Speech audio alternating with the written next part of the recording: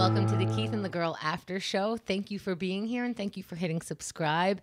Today's guest is Ophira Eisenberg, one of our favorites. We just recorded an entire episode that you can find anywhere podcasts are available and also in the link in the description. How do you think the show went? Good. I feel like it was a good mix of profound and enlightening. Profanity. Yeah, profound and profanity. Yeah, actually, that would be a great episode title. Honestly, I was going to tell you Ophira, right now. honestly, who doesn't like you? You know what I mean? I have a list. Okay, here we go. Yeah, here we go. That would be amazing. Now, that is very fun. Ophira is always a blast. And now we're going to have a little fun with you. Just relax a little bit. And Hemd is going to describe movie trailers, even though she doesn't know any of the actors or the movies.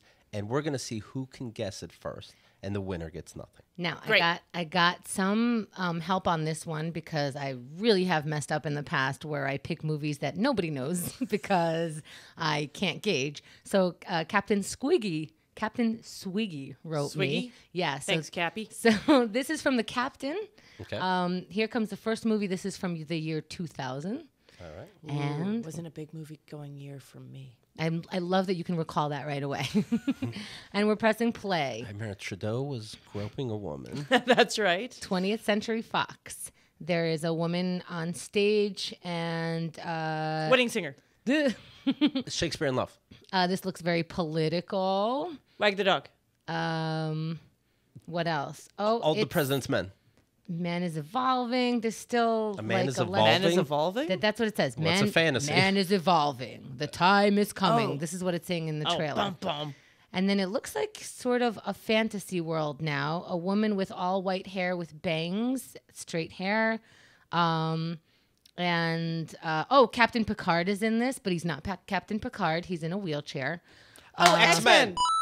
X-Men. Days of Future Past. It just says X-Men, so you both have that one. Okay. All right. All right. So, 1-1. Points are doubled. Oh, anyone's Here game. comes the next one. Okay. This is from 2008, so we're going back a little further. Pressing play. This is a rated R movie. Does that mean anything to I anyone? wouldn't have seen it. What year did you say? 2008. Okay. I was too young. Oh, there's military involved. Okay.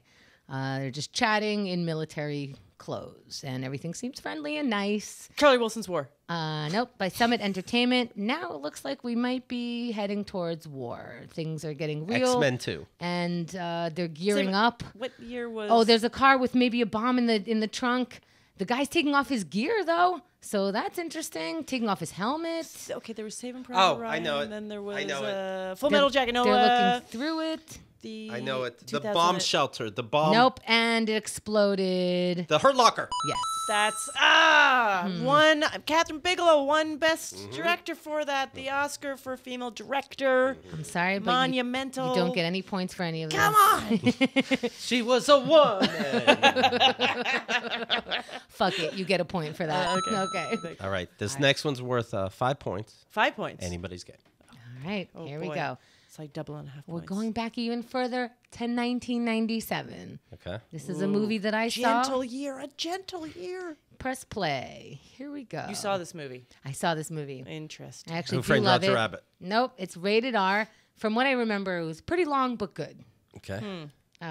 Described every Lionsgate. 2018. Lionsgate. Good stuff. Lionsgate. I think we're in Boston, and we're running towards a class. We're in a classroom. We're in a lecture hall. Dead Poet Society. Nope. No, that's way before that. Goodwill Hunting. Oh! I was in the right genre. I just couldn't get to the right year. I remember the other day I was thinking, what was his name in Goodwill Hunting? That was the little Damon Matt Damon. Yes. Yeah. and the little. That Yeah. was the beginning. Ben That was Affleck. the beginning of the. The Affleck. worst part of that movie was the title. Like, oh, we're gonna call it Goodwill Hunting, but you named this person, Right. so the Right. title isn't that clever unless this is really his name in real life, and then you added hunting, which still Weird. little shitty on the pun. I'm gonna tell you something. I remember seeing that movie too in the theater. It was a huge thing. People went crazy for it. Yeah. It was deep. I don't remember it at all. I can't tell you what happened. Do you remember him talking to Robin Williams? And he was talking about being abused as a kid. And Robin Williams kept saying over and over, it's not your fault, it's not your fault, until Matt Damon broke down. Do you remember that? Sorta. Do you remember? Do you remember something about apples? He gets the woman's phone number. No. He gets his girlfriend's phone number at not his girlfriend at the time, and he says, "Hey, fellow frat douche, do you like apples?" What's up, dipshit? And that guy goes, "What a great question. Let me contemplate if I do indeed like apples. I do like apples. Why?" And he goes, "'Cause I got the number. How you like them apples?" And the other guy goes, "Why did I get so involved in a question about apples in the first place?" I'm going to say something controversial about this. I hated that line, and people quote that line like it's clever from 1997 till now. Right. And I get such bad looks when I'm like, that's not a good line. How do you like them? You don't set someone up. Like, and BoJack Horseman, there's one point where he's sitting across from an old enemy or whatever the fuck, and he goes, they're having dinner. How do you like your utensils? They're fine, I guess. Oh, well, if you don't, I have a knife here if you want to, you have a knife in my back if you want to take that, or whatever the fuck. And he's like, yeah, why did I answer a question about utensils? Right. Like, how do you like them apples? How do you like them apples? We just had a big fight today, but I like red apples. No, just how do you like them? Oh, I guess I like them. diced. Well, here's apples for you. A phone number. All right. Well, thank you very much. Click subscribe. Candied. Hit that bell. That's the secret. And we'll talk to you soon. KeithAndTheGirl.com. Thank you. All right. I like that game. Yeah, it's fun. Good.